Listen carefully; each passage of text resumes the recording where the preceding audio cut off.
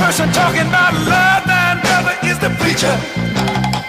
And it seems nobody's interested in learning but the teacher.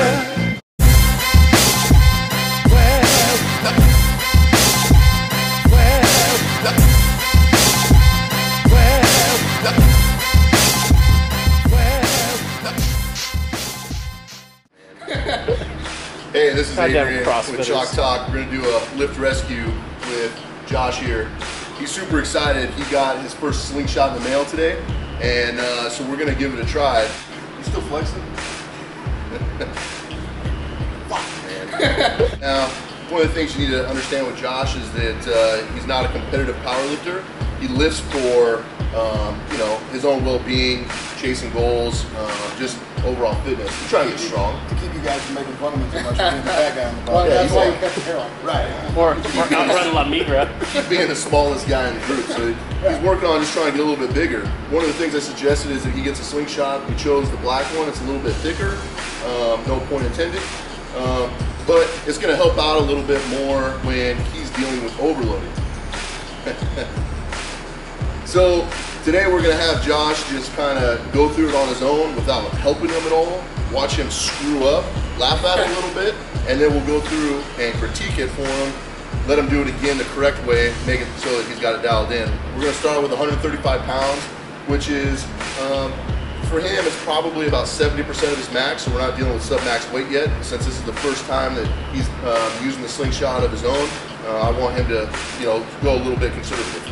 And actually get used to just the Slingshot and it's going to be great, even though you're just trying to just get healthy, to help with that overload training, to just help you get a little bit stronger and have more weight, so then you don't make fun of you for how much weight you have. So that doesn't go on your legs, it goes on your arms, so why don't you try to figure out how to put it on and let's get going.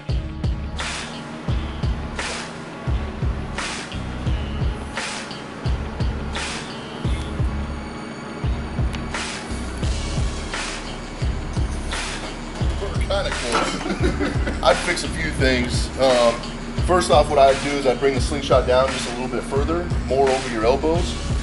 This is going to give it a little bit more spring right off the bottom. We want to save your shoulders, especially the way that you're benching. Your elbows are flared out quite a bit. So coming down that way is going to put a lot of tension on your shoulders. So having it down a little bit lower is going to help take the weight off your chest to relieve your shoulders a little bit. The other thing that you're doing is when you're bringing the bar down, is you're bending your arm this way. You want to try to keep the bar in line with your forearm and bring it straight down. As you're coming up, that'd be the time to push your elbows out. It's okay to be flared at that point. That from the top, you kept the bar. Well, the bar kept rolling a lot in your hands, and you were bringing it the forearm back here. But it was also your wrists were starting to cave a little bit, so you started to get a little bit of this. But you keep those wrists tight in there.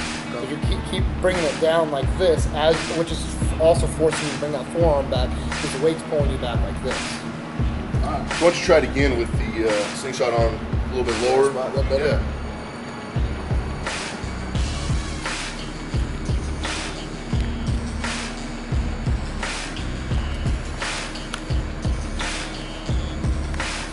That's even worse.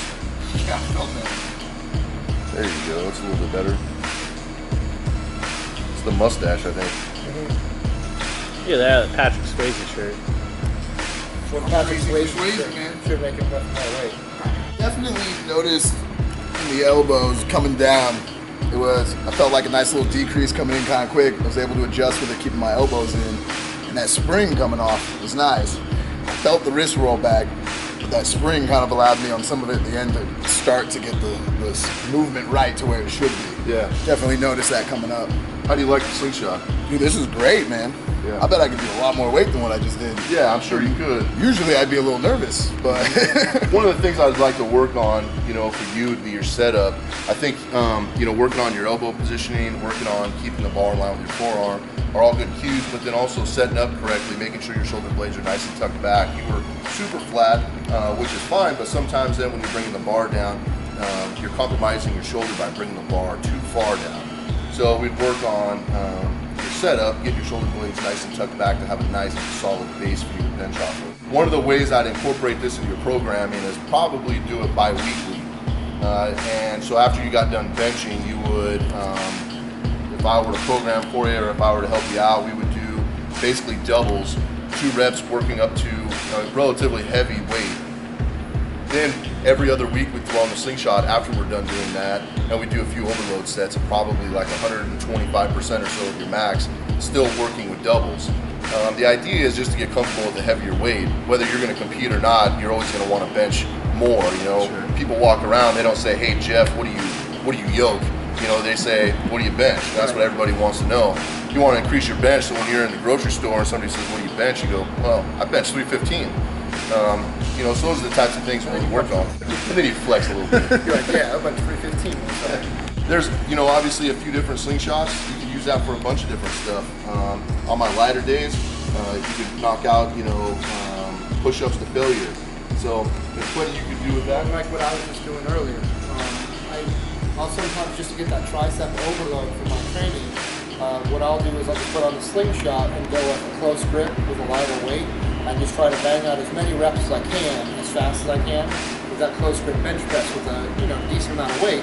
Just trying to overload my triceps and really get that tricep work in. I'm still getting a little bit of the shoulder work, a little bit of the elbow, increasing the tendons in my elbows and all that joint work and stuff, building all that up, but I'm really focusing on overloading my triceps. Still get a little bit of chest pump, still get still work all the muscles the bench is doing, but I'm mainly focusing on those triceps doing that close grip.